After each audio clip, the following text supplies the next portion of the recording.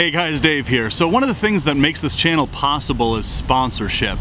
And our newest sponsor is Rainbow Mealworms. So for this episode, I came down here to Compton, California, and I'm standing on a block of buildings of cockroaches and crickets and mealworms, and we're gonna go check out Rainbow Mealworms and to see how all of your crickets and cockroaches and mealworms are bred and delivered to you here on this episode of Rainbow Mealworms presents HerpersTV Shorties.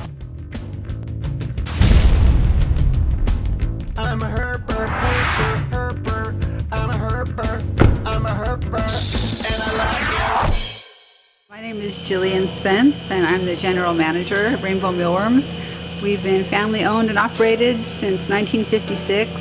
My dad built this business up from his little worm farm he had in Minnesota and moved it here to Compton and built the business up house by house on the street. He passed away 3 years ago, and when he did, my mom asked me, would you come and run the business for us? And so that's what I did. I built the website and got the word out about Rainbow, and we've just been growing every single year and continuing on his dream. We'd like to show everybody everything that you buy is grown right here in California. We don't import our worms at all.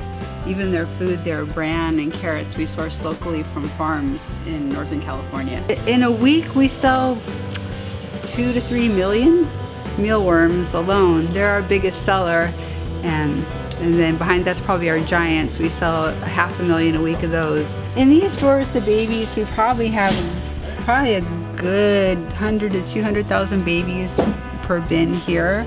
And later, you know, we'll sift them out and we'll put them 100,000 to a bin, and then as we sort them out to sell them, we want to keep some to sell for mini babies and some to grow. Then we'll continue to divide them down by size. My dad started growing mealworms that he would find in his mom's flour in the pantry. It was during the Depression, and it was really hard times. His family were going to lose their house. He was in the 3rd grade, and so he needed to drop out of school. He figured out how to grow them and cultivate them and sell them to the fishermen, and that way he was able to get money and feed his family during the Depression. I like this room because it has the original trays that my dad built back in the, I'd say he built these in the 60s by hand, and we still use them to this day. These are superworms that are growing. So you see, like, even though these guys are the same size as the giants, they are a lot more lively, because when these guys are full size, they're going to be about 2 inches long. So this is just like the last tray that we saw, except for these guys haven't been allowed to pupate, and so they're a lot bigger. A mealworm normally will pupate, turn into a beetle, but with our giants, we alter their diet and their hours of light and their temperatures. We stop them from pupating so they'll grow bigger into a giant worm. So a typical large mealworm is 1 inch long, but these giant size are 1.5 inches long.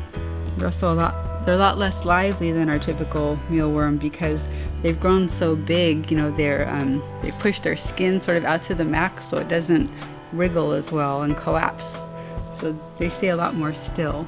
We cool them just to keep them in holding. We don't want them to try to pupate or grow any longer, so before we're going to ship them, we'll put them in the cooler, cool them down a little bit, and keep them right at this state so they'll be nice and fresh. And also when they get to the customer, we don't want them to try to pupate or anything too quickly or shed their skin. So this keeps them dormant until right before shipping, so when they arrive at the customer's door, they're nice and fresh.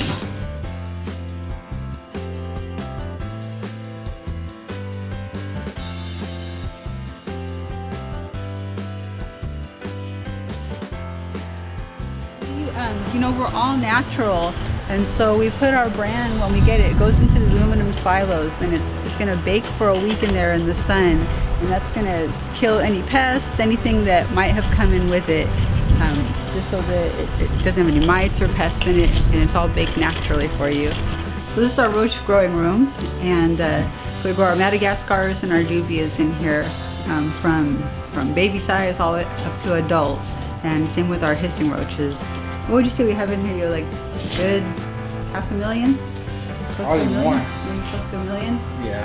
Dubias? Pretty much, yeah.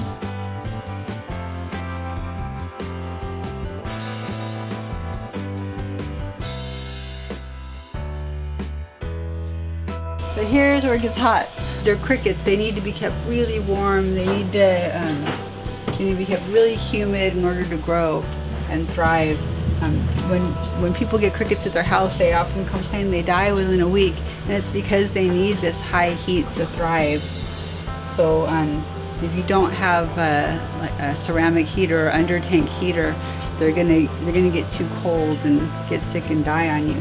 What's cool about pinheads is the movie industry often comes here when they need ants in a film, and they'll use pinhead crickets because on film they look just like ants. And so you don't have to worry about the actress or the actor getting bit or having a reaction to crickets. So this is how we hatch them in here. There's millions of babies in there coming out of their eggs. This is where we pack crickets for shipping. This is Ruby. He packs our crickets for us. So we sort them out at the beginning of the day, and he puts them in these bins, and they're by different size. And so he'll get his orders and just set them up and pack them. This is something a lot of customers don't know, that on our cricket boxes, they have a semicircle cut into them here that we put a piece of tape over, but when you get them, you don't need to open up the whole box and have them fly out. You can just open up the semicircle here and then dump them out into your enclosure. Well, we have 47 employees. Pretty much everybody here is related. We have people that are working here that are grandfathers that now have their grandchildren working alongside them, cousins, uncles. So I don't think there's anybody here pretty much that's working that isn't related to somebody.